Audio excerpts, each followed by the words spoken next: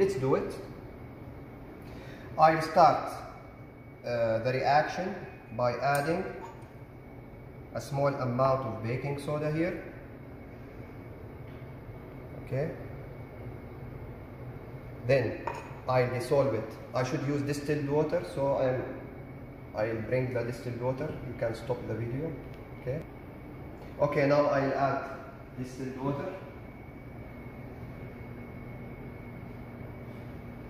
Okay, just small amount. Then what we'll do, we'll add vinegar. Two observations should be obtained from this reaction. The first observation is the effervescence or the bubbling, and the second observation is the barium hydroxide test to characterize carbon dioxide gas. Okay, this is the first observation, bubbling. Now carbon dioxide, as we told you, it's colorless and odorless. So to characterize it, what I'll do, I'll hold a drop of barium hydroxide like this. It's a clear drop. Then when this drop is exposed to carbon dioxide gas, it should be turbid. Okay, so let's do it.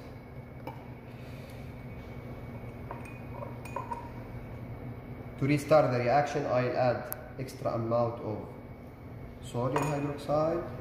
Should be very quick. Okay. Then we'll wait. What will happen to the drop?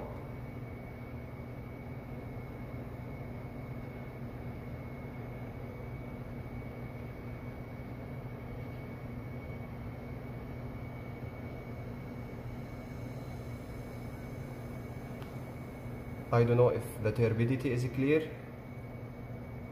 Okay, just look to the drop.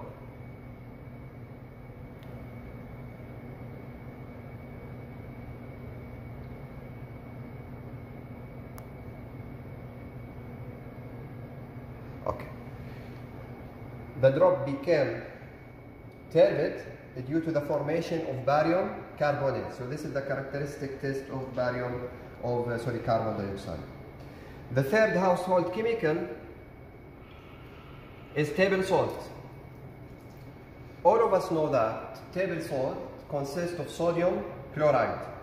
So how to distinguish or how to characterize sodium chloride? I am going to do two tests. One of them is with sulfuric acid, very strong acid. What will happen?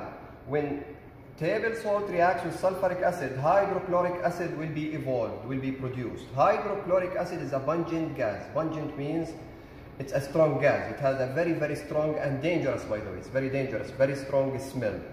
And it's acidic, it's a strong acid. So to characterize it, this time I'm going to use a blue litmus paper because hydrochloric acid is acidic, so the blue litmus paper, it should turn red. So let's do it. I'll add a small amount of table salt. Here is table salt.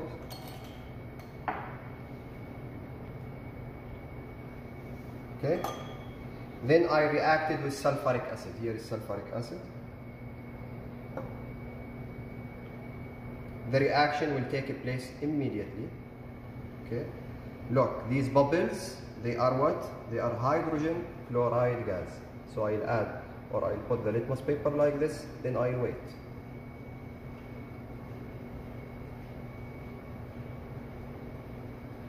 What happens? The blue litmus paper turns red due to the formation of hydrochloric acid. Actually, you should characterize the smell of hydrochloric acid, but I don't advise you to do it because hydrochloric acid is very pungent and strong and little bit dangerous. So I am not going to do this part. The second test by which I can characterize table salt is the reaction with AgNO3. Stop it. Okay, the first test was sulfuric acid, and the second test by which we can distinguish or we can characterize table salt is the reaction with AgNO3, silver nitrate. What will happen? Here I'll add a small amount of table salt. I'll dissolve it in distilled water.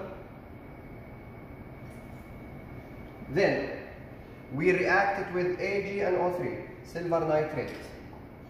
When silver nitrate reacts with sodium chloride, AgCl will be formed. AgCl is silver chloride. Silver chloride is insoluble salt.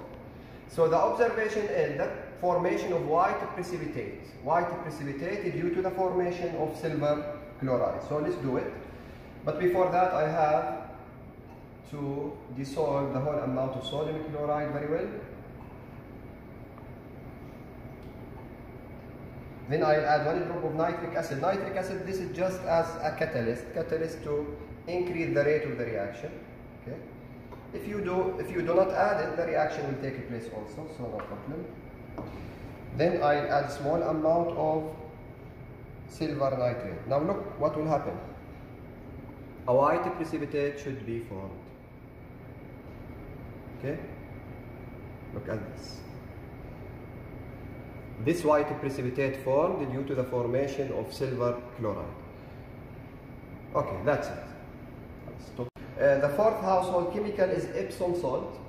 Epsom salt, the chemical composition of Epsom salt basically is magnesium sulfate.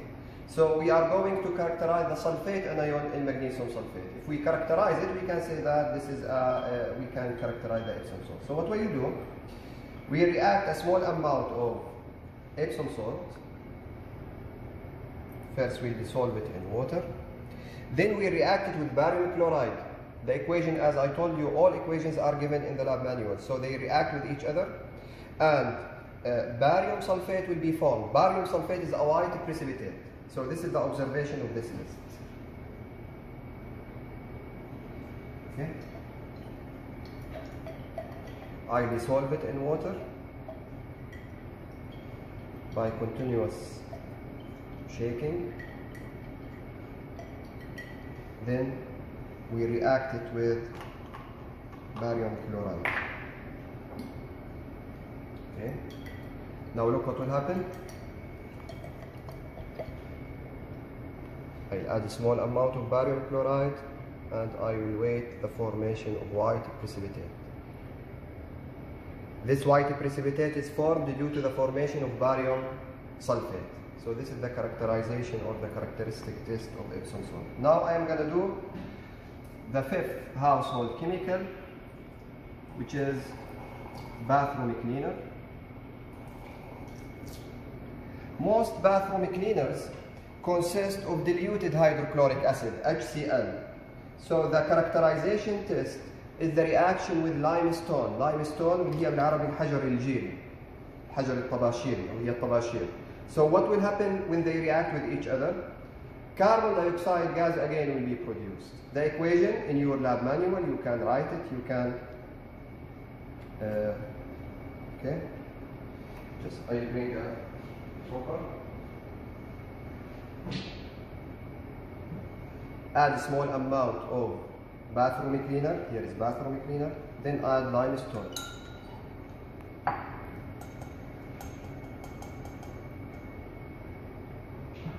A strong bubbling will take place now. Look what happens. Okay.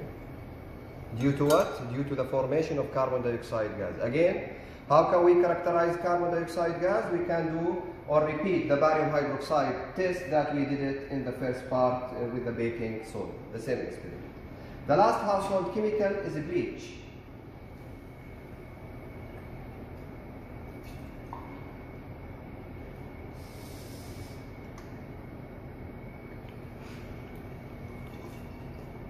Here is bleach. Now the reaction will take place in two steps. The first step is the reaction with potassium iodide Ki with bleach. What will happen? First of all, what's the composition of a bleach? Bleach consists of sodium hypochlorite. It's NaOCl. It's a strong oxidizing agent. So when bleach reacts with Ki, potassium iodide, the iodide anion in potassium iodide will be oxidized to produce iodine. Iodine is a brown element, so the color will be very clear here, dark yellow or brown color. This is due to formation of iodine. How to characterize iodine? The last step, this is the second step of the reaction. We react iodine with starch. Starch, اللي هو النشا, react strongly with iodine to produce a dark blue complex. But because we are using the starch with a bad quality, we don't expect the color to be dark blue, it will be like a black. Okay? So yeah, let's do it. First of all, I'll start with a small amount of potassium iodide. It's colorless. Okay? Iodide is colorless. Then, when I react with the bleach, sodium hypochlorite, iodide will be oxidized to iodine. So the color will turn brown. Okay? As you can see here. Okay? This is brown color due to formation of iodine. This is the oxidation step. How to characterize iodine? By reaction with starch. When they react with each other, as I told you, it should be dark blue, but I think because the starch is bad quality, we'll get a black color, something like this, or a green color. That's it. So in short, what we did now, we carried out at least one chemical test to characterize each of these household chemicals. The only thing that you have to do is to follow the video for each part and to go directly to where? Directly after each part, go and fill the lab report.